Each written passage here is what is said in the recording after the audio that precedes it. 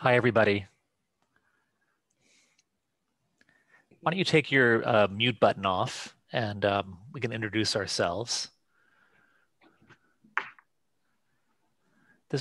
I don't know how many total participants there were, so it might be a fairly small group this evening. But let's wait a couple more minutes to see if other people are coming. It looks like we have 5 plus yourself. Okay, total? Yeah, and I can tell you right now that 2 of us are probably going to have to jump in about 10 minutes because we have our own neighborhood meeting tonight too. Oh, no, really? Sorry, it's ahead of time.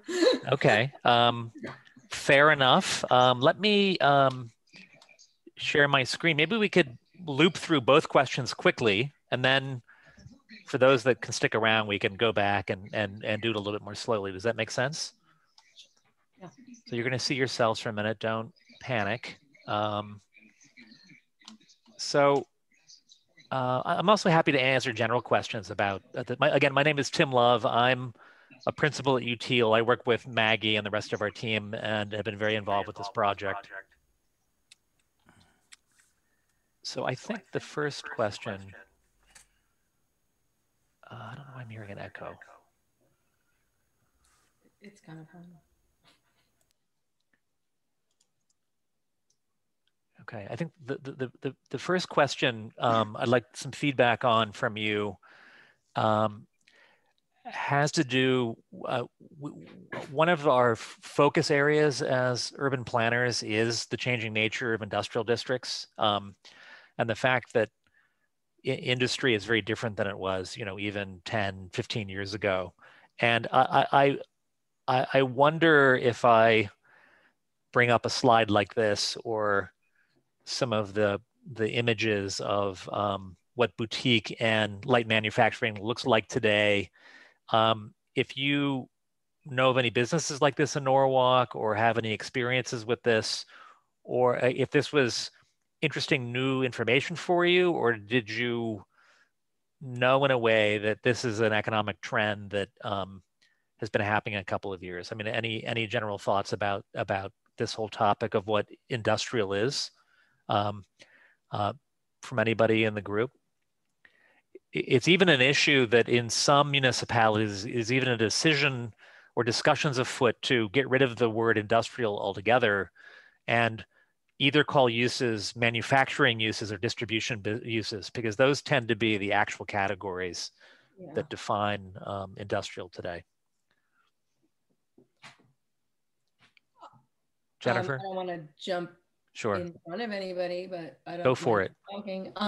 My name is Jennifer, and I can see exactly like more of the concept of like a manufacturing and distribution. I can see like a lot of modern makers, the concept of a maker. That modern definition of it is like, obviously the smaller areas where one can make furniture, can do like CAD design, where you don't necessarily need to have 10 plus employees, where offices can actually create a lot with the right tools and distribute a lot. So like I when I was envisioning things, I live sort of in the South Norwalk area. And we do have a manufacturing distribution area right down on Woodward Avenue. Mm-hmm.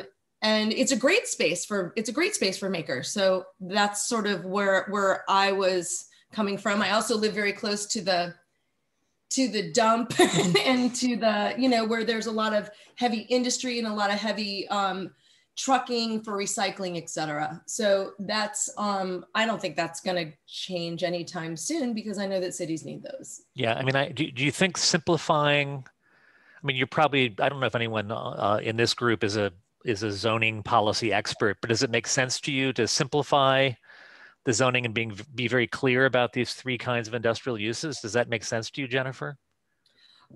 I am sort of a zoning dork. Oh, okay. Well, but it's just only from my my past that I've had to deal with it. But that said, I mean, if you want to rename it, sure. you know, it might be a pill that's easier to swallow.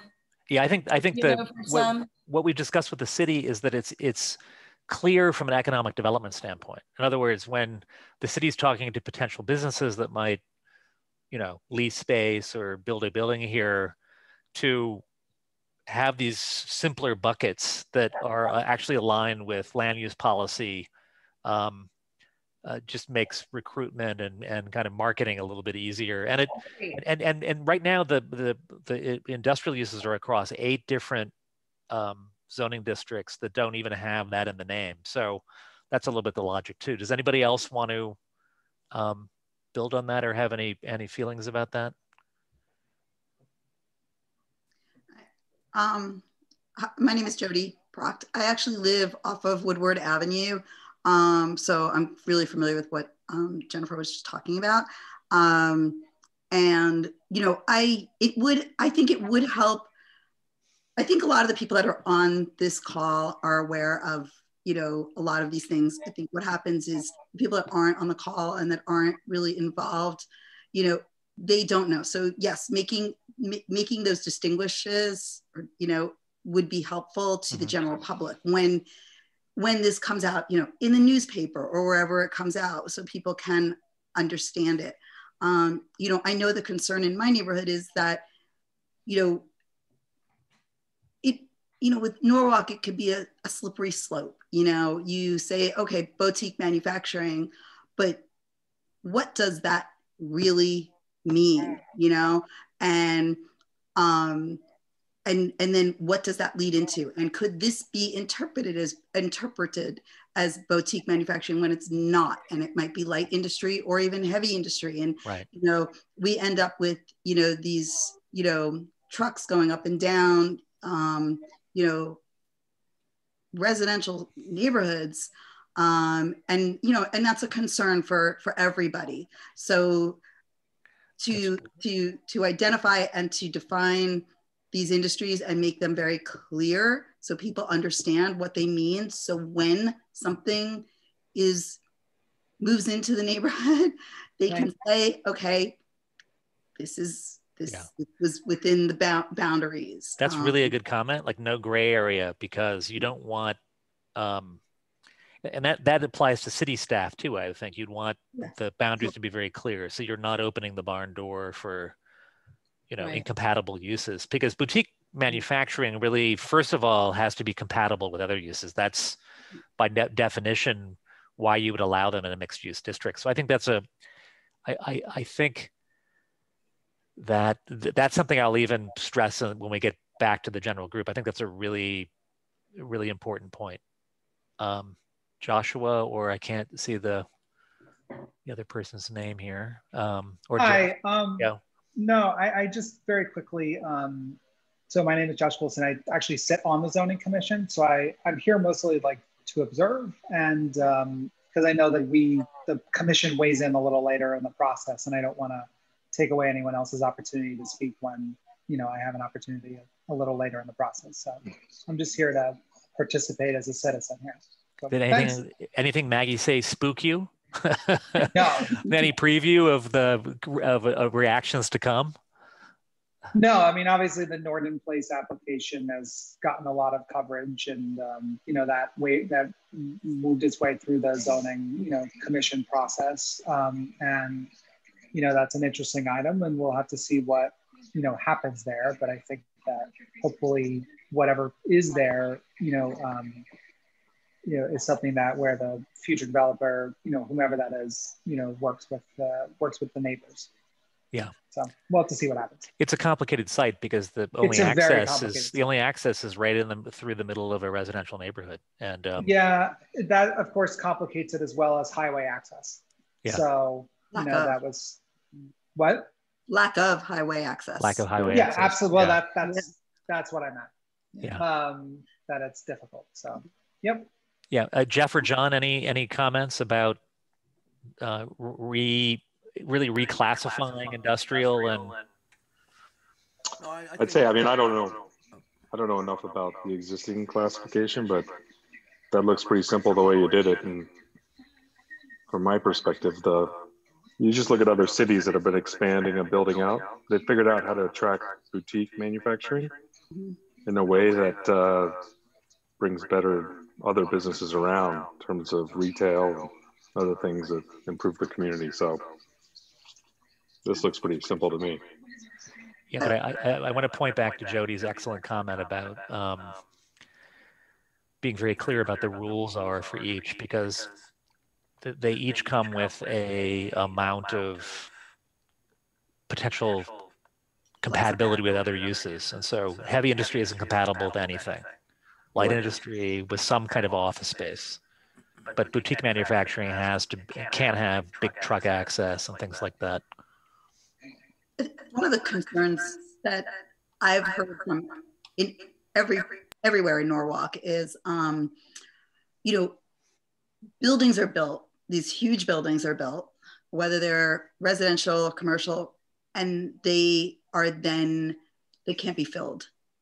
And we have an extensive amount of construction going on here in Norwalk with apartment buildings and condos and things like that. And, you know, and then we have a mall that will probably be the last mall ever built in the United States. And, you know, and why are you getting a mall? How is that possible? You got it. Got it.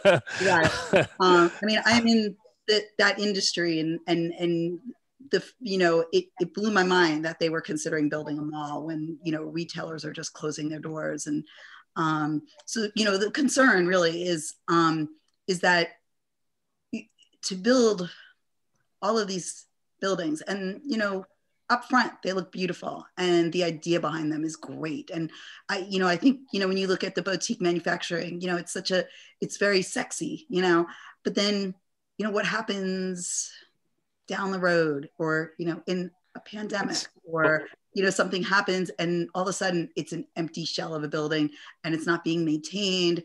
And, you know, so, you know, there is a concern behind that. You know, rents go up, and rents are constantly going up. And so what's nice about boutique manufacturing is it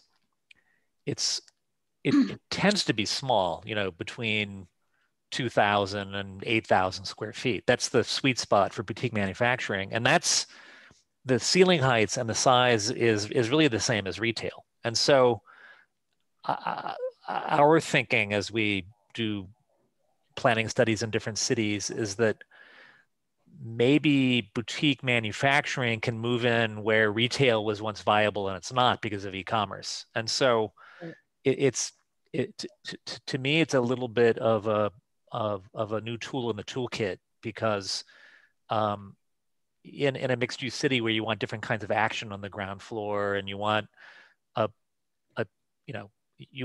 you don't want just bedroom communities. In some parts of cities, you want people there working in the day too. It's a nice thing that kind of come as a trend. It's a nice thing that can kind of come in behind a lot of the retail that isn't viable anymore. And so I think the problem with new buildings is probably bigger commercial buildings, but and maybe light industry a little bit, but those would probably be purpose built anyway by a developer with a tenant, which is less true often with office buildings, or at least it has been in the past. But I think it's a good concern. And Sabrina, who works for the Economic Development Department, fields inquiries from these kinds of businesses, and she said there's just no place to put them in Norwalk. You know, we have off of I can remember, like the Wilson Avenue, that area. There was something built probably, I don't know, maybe 10 years ago.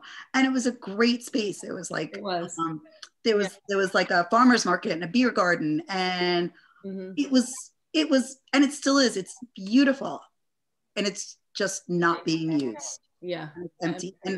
And it's unfortunate because it is in a great location. I mean, you know, it's a great spot right on the water, and it's really pretty. And I don't know if they just, you know, never pushed it or funded it, or what happened, or why it failed. But, you know, now it's like I feel like it's being used as storage units. What's the name of the project? I'll ask Steve and Sabrina about it. I don't know. Does anybody? Oh, hold on. I'll remember it. It was right next to, this is what you need to remember. It was right next to Grasso Construction. Okay. It was in the back. It housed a farmer's market. Yeah, a beer garden. It was a beautiful site. I think the maybe location was tough to grab a lot of different people to come down to it. But there was like a tag sale. It was sort of broken out, like in the inside this industrial space. There were different compartments for different sellers to sell different types of things. I see. And it was a beautiful, I mean, in my opinion, and I'm sorry, I don't see your name again. Oh, Tim. Oh, Jody. Oh, Jody. Yeah, and Jody, in Jody's observation as well, it was amazing. Who doesn't want beer near them? But it was something that it could have been great. Right. You know, one of the issues with older industrial buildings is that most of the light industrial kinds of businesses that are in the middle of this slide, I don't know if you're seeing this or not, need ceiling heights that are higher than a lot of older industrial spaces. You know, they need, 20 foot clear, 25 foot clear. And a lot of that older Butler building stuff is lower. And so that's one of the issues with the inquiries that come to the city too. We should probably move to our other question. John or Nick, any comments, John, about this question?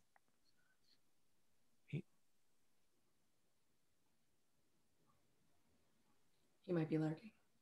This is Nick. I just joined, so I didn't hear what the original question was. We're talking about the way we've recategorized industrial businesses into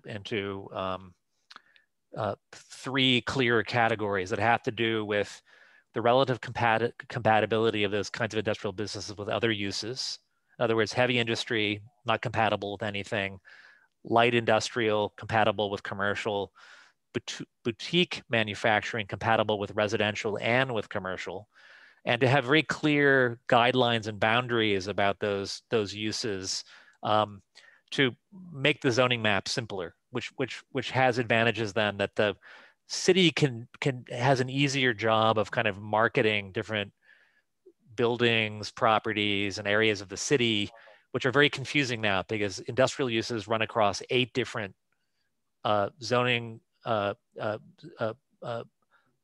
areas, very few of which even have manufacturing or an industrial in the title. So that's what we're talking about now. But I think we should move on to get your feedback on the waterfront, if that's okay in the time that we have left. Okay. And that's because when we dove into the waterfront, we realized it's a much more complex issue than just an issue about industrial uses, because it has to do with public access. It has to do with, marine dependent businesses and boat owners and marinas, and so what the city decided to do was to carve out a slightly different process for us to look at the waterfront in the next couple of months. So I just wanted to get the feedback of the people in the group about as we start to look at what we should think about when thinking about the Norwalk River and the waterfront. Any top items for the people on the call here? So are you talking about undeveloped? No, areas? what's already been developed? What's already been developed. It's if I show you this map, the Norwalk waterfront is incredibly complex, because the river takes a bend. It's got industrial uses on it. It's got the dump. It's got the aquarium. There's a lot of marinas. And any advice before we tackle this? It's an incredible resource. Yeah. It's a beautiful, incredible resource, and it will draw a lot. Yeah, I think it draws a lot of people to the area. And okay. Yeah, I personally, personally, I would love for it to remain. You know, I hate to see more development on it. Like, I love the idea that there are, you know, marinas, and there's, you know, some, you know, residential area, and there's the aquarium, and the park. You know, you know, we have this, you know, beautiful waterfront that we should be allowed to get to, you know, when there's so much industry. If there's, you know, more industry built, it basically, you know, locks us out of that. Yeah, this is a map that we made, which shows, we think, all of the waterfront access points, the green little squiggly lines on here. And yeah, I mean, who wants to walk through the dump? right. Really? Right. You know? Right. I mean, it really smells over there too. It smells like what you think it would smell like, being a water treatment place. yeah, I mean, Oyster Shell Park is beautiful, and that's, you know, fairly new. That used to be the dump. But you know, I don't know. You know, yes, it is. They have made it somewhat accessible. I just would hate for that to go away or become less. Yeah. You know, it's, you know, so I don't know. You know, I feel like waterfront green space is ideal, and but that's not, you know, that's not making anyone any money. Right. So that's good. What about do other people see issues that you want to flag for me and our team? I mean, things we should know, things the city didn't get right. You know, most urban waterfronts are the result of a whole series of actions and decisions by private industry. And, you know, the whole Norwalk waterfront was an industrial waterfront, like every city in the 19th and early 20th century. It's because of, you know, barge access and, you know, rivers with things you dumped things into. And so you see any industrial businesses along waterfronts today are kind of legacy businesses from earlier decisions. John, you haven't had a chance to pipe in. You want to have any comments about the waterfront? We can't hear you for some reason. Oh, I'm sorry. No, yeah. Can you hear me now? Yes. All right. Yeah. No, I think what was also said with regard to waterfront use, but we need to delineate what is, you know, for water usage. What do you mean? It's not water dependent.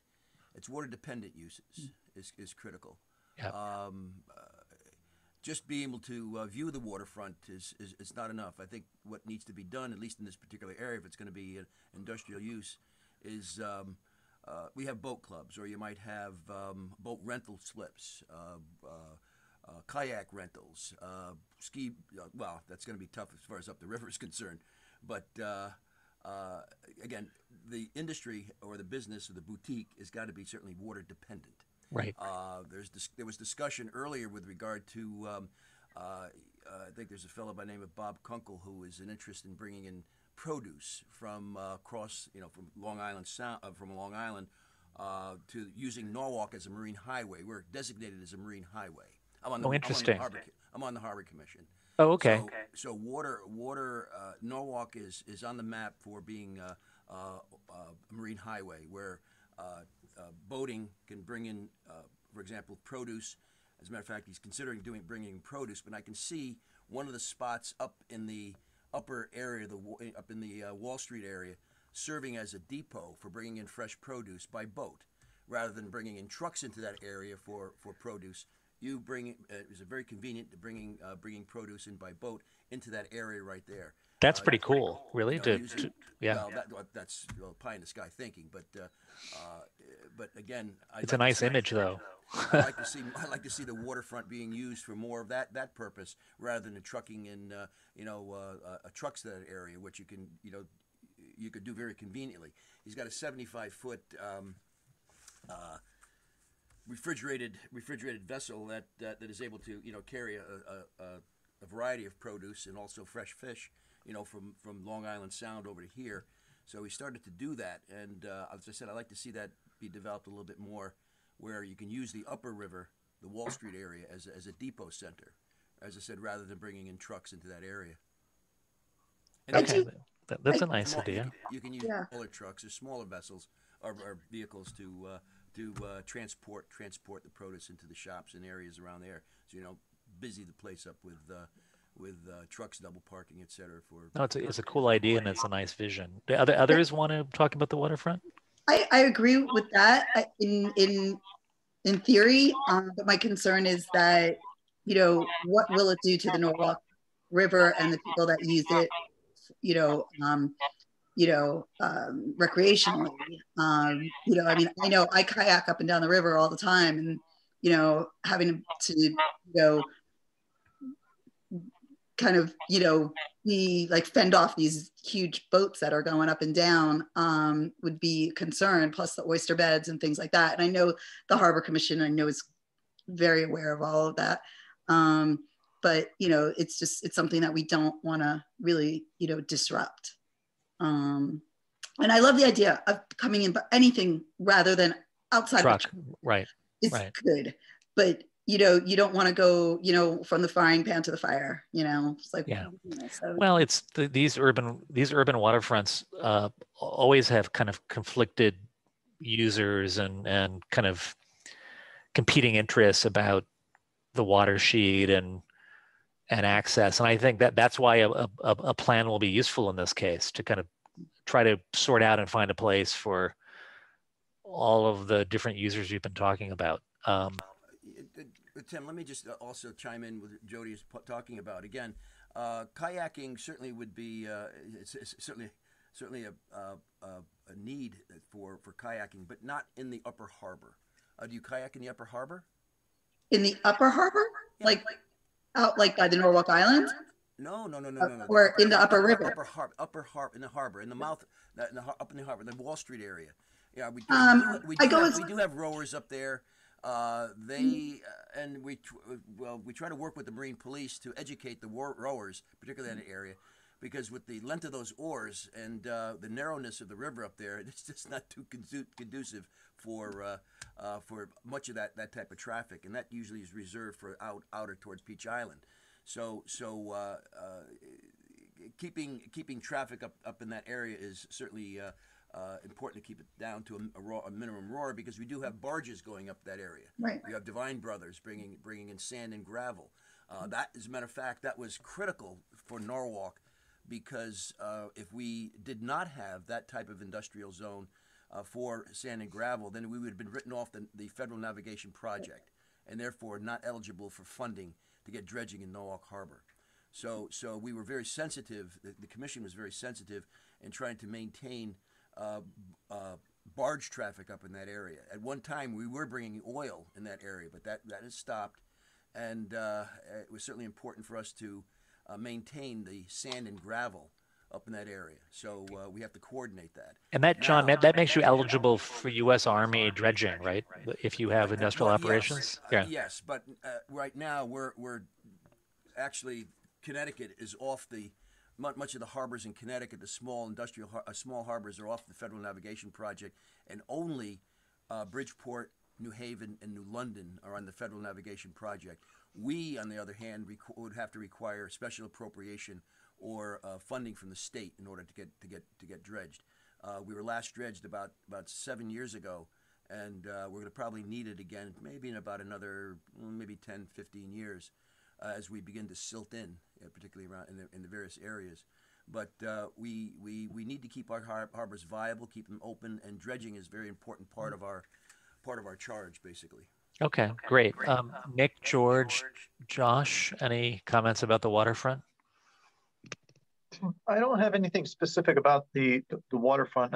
I'm in agreement with everyone about the improving the waterways, limiting the amount of traffic on the streets, and also the beauty of the waterfront, preserving that. I guess the one point that I would want to make, if new businesses are going to be coming in, are there going to be any standards for those businesses to be more eco-friendly or green, to be able to preserve the waterfront? Because certainly the additional traffic up and down the waterways could potentially bring more pollutants and noise and various other things. I just didn't know if there would be or has been discussions of certain standards that individuals would have to be using the waterways. I think we could look at that with the waterfront plan, don't you think, John?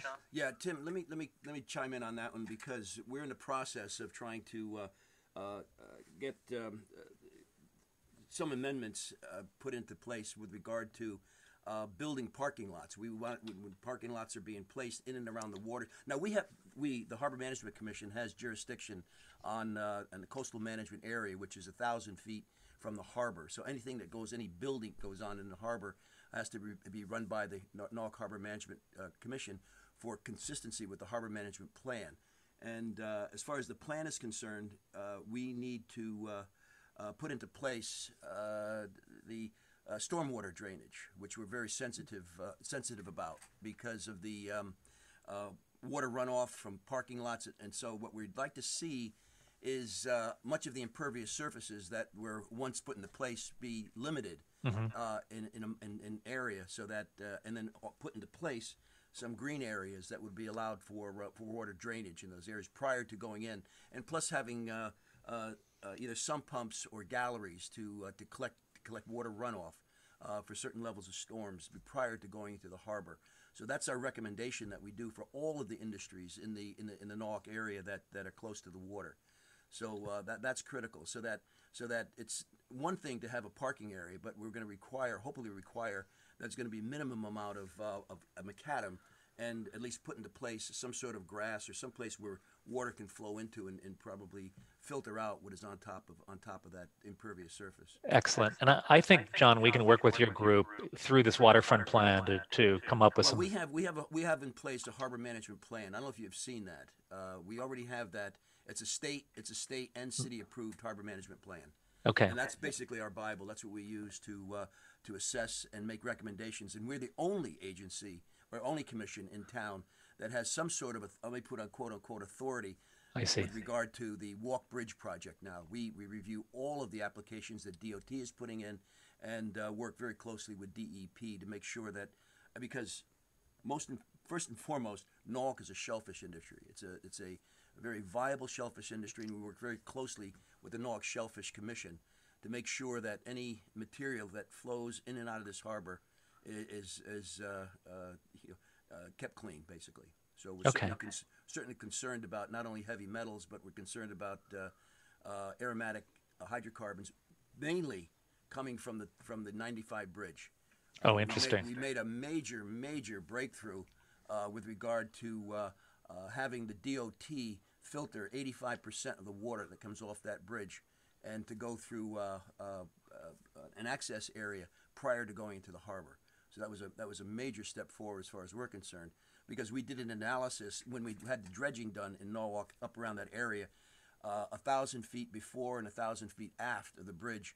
That was our highest contamination, right in the midpoint. Right there, It was the 95. So as a result of that, the Army Corps and the DEP required us to capture that material and bury it on our own. In other words, we had to develop a CAD cell in that area. So we're very sensitive to the amount of effluent that comes off our roadways, because we own it. Once it gets into the harbor, we need to own it. And then it affects the shellfish. It affects the shellfish. It also affects our ability to dredge. It drives the dredging cost up over $1 million. I see. So I want to let everybody know that we're going to be pulled back into the main session very soon. But Nick, I think you got an excellent answer from John. Jody, yeah. Nick's idea about like going green, or I think that actually should go back to the previous topic we spoke about, that any buildings that are going to be built, whatever, however they're classified, should